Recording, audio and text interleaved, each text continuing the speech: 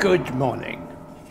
A sneaky bacon sandwich. I'll just leave it down there so you can't see it. I was out a minute ago feeding our sheep and our goats, and Wallace, the big goat, says hi to everybody who knows Professor Wallace.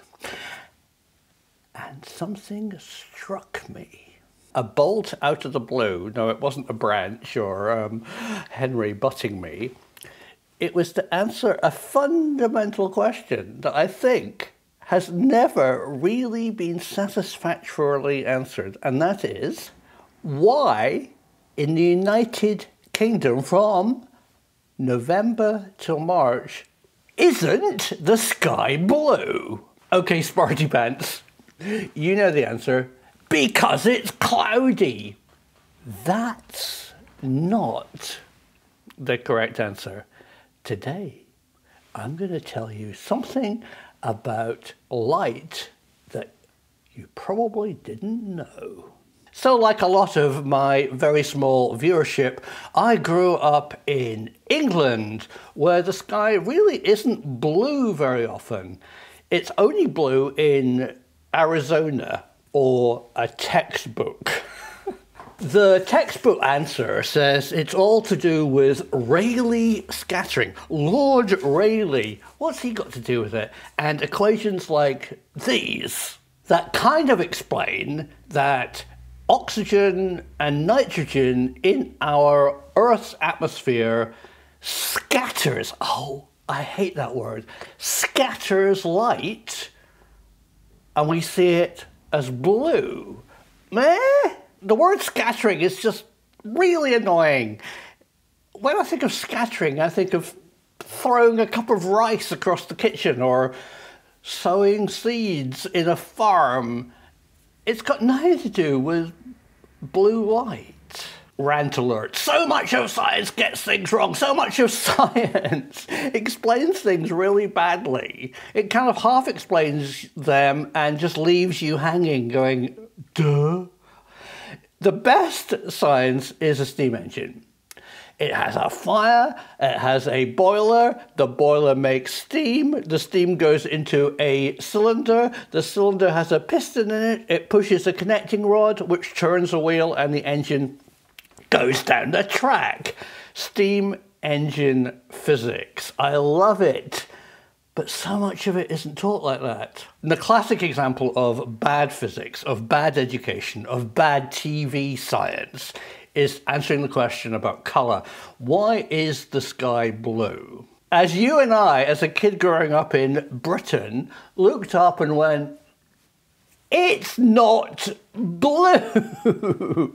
And the explanation that I was told by my parents and at school is obviously wrong. The sky in England is not blue, and it's not because it's covered in clouds.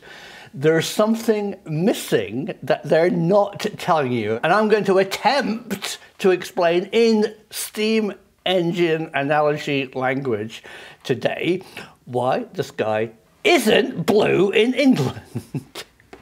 Who remembers going on holiday in an aeroplane and taking off on a charter flight from Gatwick to Marbella or Mallorca or somewhere, through the grey layers of clouds and then bursting out above the clouds over Kent, and there's blue sky. You go, oh my God, up there it is blue.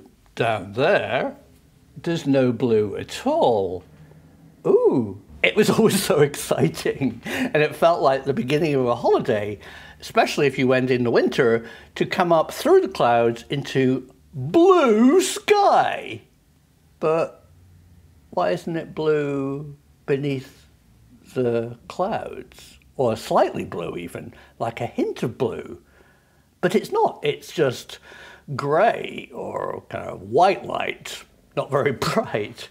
If you believe your teacher, if you believe your parents, if you believe Lord Rayleigh, light is scattered by oxygen and nitrogen in our atmosphere. All of our atmosphere, we're told. But hang on, it doesn't work, does it? sky most of the time isn't blue. It's only blue when you go on holiday. It's only blue in a textbook. It's only blue in the south of France or in Arizona. It's not blue in Shepherd's Bush, is it? Why? And that's what I'm going to discuss with you today. Why isn't on a grey day in England, when there's cloud cover, they're thousands of feet up, but why isn't the bit beneath the clouds, the atmosphere full of nitrogen and oxygen, from the cloud down to us, why isn't that even slightly blue or a blue tinge, you know? It's not. It's totally doesn't have any blue color to it. It seems to be just transparent. The color of light is just the color of the clouds and reflected off the ground. There's no blue tinge to the color of atmosphere. And that's what you were taught, that the atmosphere scatters light and makes the light blue. What really happens is that only a tiny bit of our Earth's atmosphere scatters or transmutes or changes the frequency of white light from the sun into a blue wavelength. It's only the teeny top outer atmosphere, the bit just before we go into space, because the oxygen and the nitrogen atoms are so spaced out that the blue filtering, the blue augmentation, notice I'm not using the word scattering. It's only the oxygen and nitrogen that's really spread out that has the effect of altering white light to make it look blue. It actually affects the frequency of light. But when the atmosphere is more dense, nearer the ground, above Westfield Shopping Centre, or above Burnley Football Ground, or above Glasgow Rangers Ibrox Park, it doesn't work. There is no blue light created at lower atmospheric levels.